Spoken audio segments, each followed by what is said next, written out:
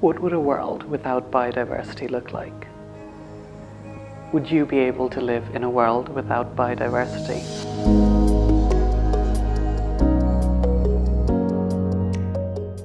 Biodiversity is crucial and shares a synergy with the people, functions, and processes within a landscape. The inherent interconnections that exist within and between landscapes and their stakeholders mean that any interaction between them can drive landscape-level changes.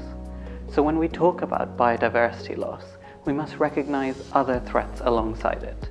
From poverty to climate change, we have to consider every aspect of a landscape at large.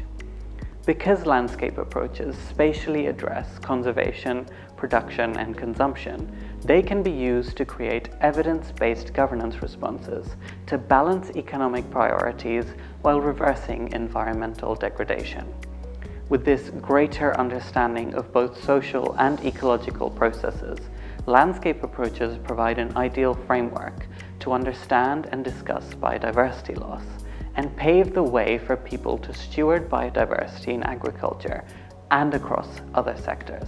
So let's talk about biodiverse landscapes, a landscape approach for biodiversity. A landscape approach looks holistically at landscapes and the people that exist within them.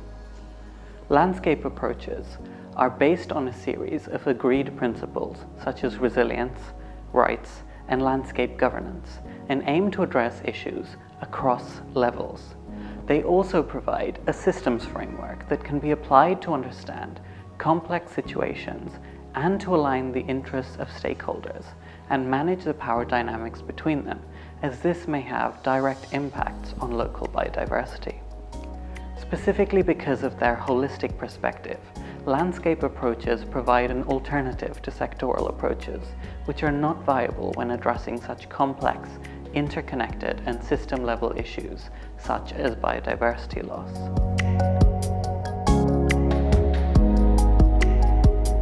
Global biodiversity loss is an immense challenge that must be overcome, and actionable change to address the drivers of biodiversity loss is desperately needed.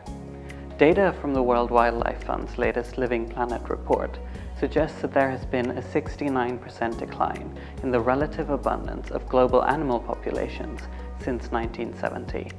Industrial agricultural systems are major drivers of biodiversity loss worldwide, whether by the conversion of natural habitats, land, air, and water pollution driven primarily by greenhouse gas emissions, or even the use of chemical fertilizers and pesticides. Intensification within agricultural landscapes, which eventually leads to a loss of agrobiodiversity and genetic variety, is seen not just on land, but also in marine and coastal ecosystems. So let's look to the seas and oceans, where the cumulative effects of overfishing by industrial fisheries result in the overexploitation of non-commercially viable fish species. And according to the FAO, the fraction of fish stock sustainably fished has decreased to less than 65%. By providing a systems framework, landscape approaches lead to synchronous and coherent interventions. They focus on the process through which interventions are identified, designed, and implemented in a participatory manner. This helps to reduce the risk of failure and increase the chances of success. Some examples of integrated landscape approaches across the world aim to address cross-sectoral challenges in different ecosystems and areas. By establishing or strengthening existing multi-stakeholder platforms, they encourage collective action, such as adaptive capacity and resilience, learning, and governance. Such approaches enable continued and transformative change with the involvement of all stakeholders, including you and me. Large-scale biodiversity loss is problematic not only to the ecosystems and the services they provide, but also to the agricultural systems that we rely on to sustainably feed the world.